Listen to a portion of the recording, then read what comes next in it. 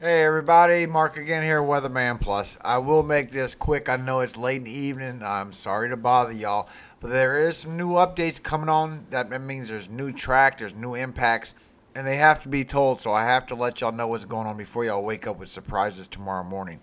Now here is, according to NOAA, a probability of tropical storm force winds. As you can see, Bahamas, you will be in a good impact as far as 70, 80, even up to 90 percentile of tropical storm force winds. All this is going to move up. See, all this red is going to be purple tomorrow.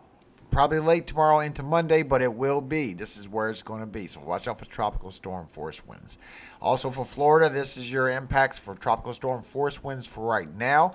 It will be getting updated. Believe that, because I'm showing not only do we have possibility of hurricane? Here's a probability of hurricane force winds right now. Bahamas, you are in there. Keys, South Florida.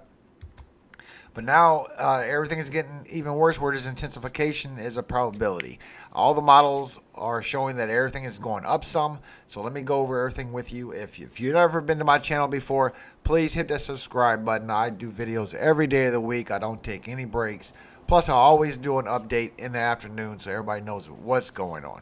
Now, if you notice, the storm surge has gone up 2 to 4 feet. There's been a difference. Florida Keys, Golden Beach, Bonita Beach, even up here in northern Florida has gone up to 2 to 3 feet.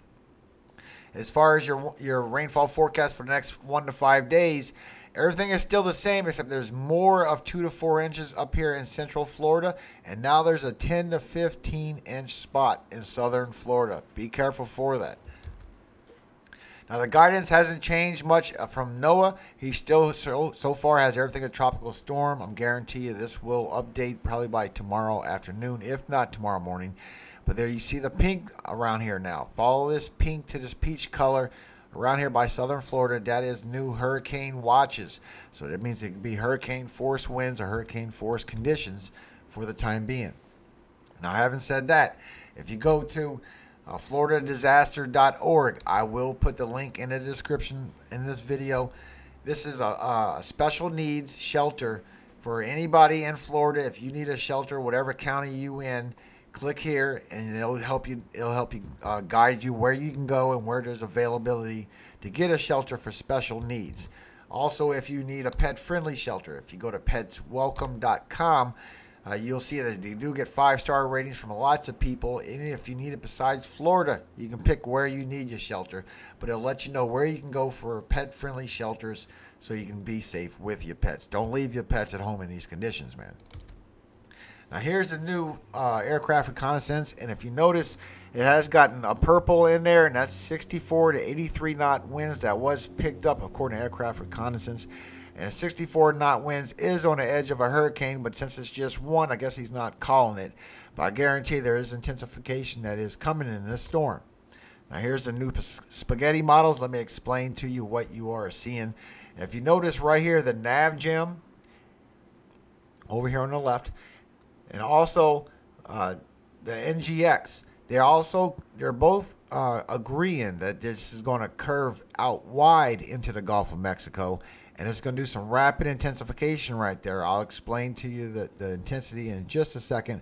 Also, if you watch the HMON, the blue one, it also shows that the HMON is going, after turning in the Gulf, it's going to go pretty much towards Tampa. I've always said Tampa. I don't know why, but it kind of looks like that's where it's headed this time. But what's going to happen is with this wind shear going over north over the storm, it's going to leave it in a dead state for a while, and not only does it give it a chance to rapid intensify, but that also gives it a chance to kill it after that as well. But there is a chance for some severity, so I need to go over this with you. Now, if you see what I'm talking about, the NGX has it going a possibility for a Cat 3. It has all the way to 116 knot winds, and if you watch also that, which one is this? The light blue one. I believe that is a ship. It is hard to pick it up with all these models going on. But it's been supported by multiple models that Cat 1 and Cat 2 is possible out of this storm. So it's not just one rogue going off, even though Cat 3 is a little crazy. But Cat 2 is also a potential by multiple models here. Okay, I just want to point that out. Plus, if you look at the average, A lot of them, if not all of them, have it going to at least a Cat 1 hurricane. So you are probably looking at a hurricane here after tonight, probably into tomorrow morning. Now here's the NGX2. It has it up to 116 knots. That is crazy Cat 3 winds. The average is 63 knots, which is still right below or right at hurricane, because hurricane is a 64 knots. But if you can see the high averages, I mean, who would argue that this would not be a hurricane, at least a Cat 1? Now, as you know, if you're new to my channel, you have no idea. If you go back and watch videos, I show people up to a month away sometimes about when these hurricanes come. And people get mad, but when they do show up a week or two later, or a week to 10 days, it does show up in the area. But now we get it more modified. And as you know, I've been showing you that we also have potential velocity anomaly, not only for what we have now, but we have a big bang around the middle of November as well. Now, if you notice, we have another one coming as well at the end of November. So this hurricane season is not done by far, guys. We have a lot of potential velocity in the atmosphere, and it's not letting go. Now, if you look a little bit further, guys, all the way into the middle of December, we got another anomaly. This season is not done by a long shot. So let me know in the comments how many names you think we're going to get through. If you think we might actually get through the Greek alphabet, that would be pretty wild. Now here's the GEFS, so you can see the ensemble of possibilities. And I'll explain to you what you're seeing in just a moment. Just let me show you what the possibilities for these directions can go. Because right here is when it's in the Gulf. Right here's the point where it has free from wind shear, has nothing holding it back, nothing steering it, and it's down to 979 millibar pressure. Now that is hurricane force winds, so that's when it starts doing its rapid intensification. Now if you keep going, this is 72 hours away. The model does show intensification all the way down to 964 millibars. And then it starts moving towards western Florida. But now right here, you'll see right past 5 days, right at 6 days away, part of it shows that it does break away. So instead of going to Florida, it will come close to Florida, and then it will take a western turn into the Gulf of Mexico towards the Yucatan. I'm sorry, Yucatan, Cancun, any of y'all over there. There's a possibility that it could come here instead of following with the Euro. So the GFS and the Euro is showing two different models. And this is your 10-day look right there. And if you notice, within 10 days, we're already showing other issues of the other tropical storms. And we've been following this for days, if y'all remember. But instead of 948 millibars, what it's been showing, now it's only showing 959 millibars, 956. Down to 955. So it was 948 for the last couple of days. Now it's 955. And this is predicted to come in on November, guys, on the 19th. And then past that, there's even more issues. But look how it grows to 956 in the Gulf. And then look where it heads as it grows even bigger. So we really got to stay on top of this. That's why I do what I do for our forecast. People hate that. That's what I'm about. I like to let people know early what can happen, because lots of times it has happened. And so far, I think it's about 8 hurricanes that I have predicted early. And it didn't come out the exact day from being so far away, but they did pop up. Now here's the Euro model, so you can see what to expect for tomorrow. It is showing that it will be somewhere around 988 millibars. And as it goes into the Gulf, it will be getting stronger. Okay, and we're talking probably later tomorrow evening, Monday morning, before you probably see it over there in southern Florida. But when it goes into Gulf, it shows it goes down to 986 and dies off. Now, this is according to the Euro. So the Euro has not been on track since day one, guys. It really hasn't. And I know it's a good intensity model once the forecast gets set in stone. But once it goes over land, it really confuses this model. And it's been confused with Nicaragua and Honduras. And now it's being confused with what happens after Cuba. So it's really not on track yet. But anyway, I'll show you what happens to the system so you can kind of get an eye on what happens to the storm.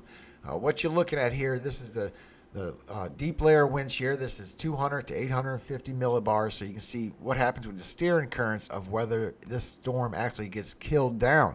And if you notice, as it passes over Cuba, the high ridge goes to the northeast. Now you got a good trough up here in the northwest. You have the shear, getting its last shear off on the storm in 60 hours, and now it's in the Gulf, free to do as it wishes. And where it goes from there, the models really don't have track yet. But I tell you, the HMON and the H-Wharf is thinking that they have some ideas of what could be happening with this storm, and it is showing agreements with what NOAA's information is. Now, this is Tropical Tidbits. If you go to tropicaltidbits.com, anybody can go there and see this information. Now, this is what they show as far as the HMON. Now, the HMON shows that it goes over towards southern Florida, and then when it cuts into the Gulf of Mexico, it starts intensifying. And it gets strong, guys. And then it cuts a sharp curve back to the right, and there's no steer and flow right here. So I'm not saying that this is what's going to happen, because really all three models is showing three different things at this moment. But as you can see, it intensifies all the way to 959. All the way to a 959 millibar hurricane, guys. And that's probably close to a Cat 2 by that point, on the verge of Cat 3. And then when it goes towards Florida, it gets down to 964, 966, and then 970 on landfall. And this is on Thursday, the 12th. And as it goes through, it stays a strong hurricane all the way to 980 millibars and goes all across central to northern Florida. Now here's the GFS model. I'm going to show you what the GFS is doing, and I put it on vapor so you can see where all the storms is going to be hitting, because Bahamas, as you can see, is east side and north side loaded. So Florida and the Bahamas are going to be getting a lot of impacts of this rain as it comes and makes its turn into the Gulf. And then from there, it don't know where it wants to do. Euro shows one, HMON, H-Wharf shows another. But the GFS shows that it don't go towards Florida, and it actually turns back and goes back towards the Yucatan. Now, if you look right here with the wind shear for the GFS and see exactly what happens, you can see that it does get cut loose. Same thing as a Euro. It gets cut loose from the wind shear. Then at this point, it can do whatever it wants. It gets in steers. The Euro shows that it gets swallowed up by the jet stream, gets pulled north. It's too high of winds. It rips it apart. The GFS shows that it tries to grab it. Instead, it gets energy right there from it, spins it, and it spins around towards the Yucatan. So we got to wait and see. We really need more time. I just wanted to put this information out to let y'all know exactly what's going on with the latest updates. And this is a pretty big update, guys. So God bless everybody involved in this impact. Even if you're not a subscriber of mine, God bless you. I hope you'll be okay through this. Matter of fact, don't leave just yet, because I would like to pray for you. Psalms 28. Unto thee will I cry, O Lord my rock. Be not silent to me, lest if thou be silent to me, I become like them that go down into the pit. Hear the voice of my supplications when I cry unto thee, when I lift up my hands toward thy holy oracle. Draw me not away with the wicked, and with the workers of iniquity, which speak peace to their neighbors, but mischief is in their hearts.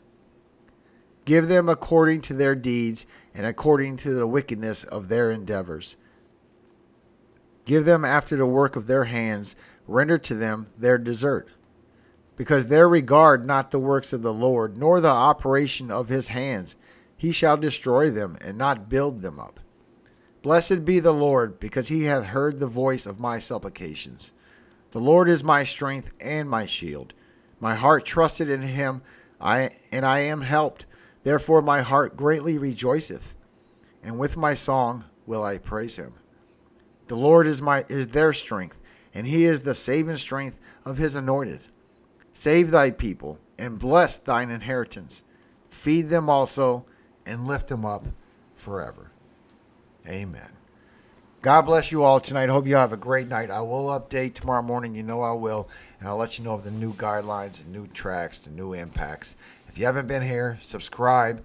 Trust me, you'll love our community. We're a very loving and friendly community. And please share this video, guys. This is new information out. Wake people up and let them know there's possibility of a strong hurricane that could be coming. God bless you all. You have a great night. I appreciate you for checking in so late. All glory does go to God. Amen.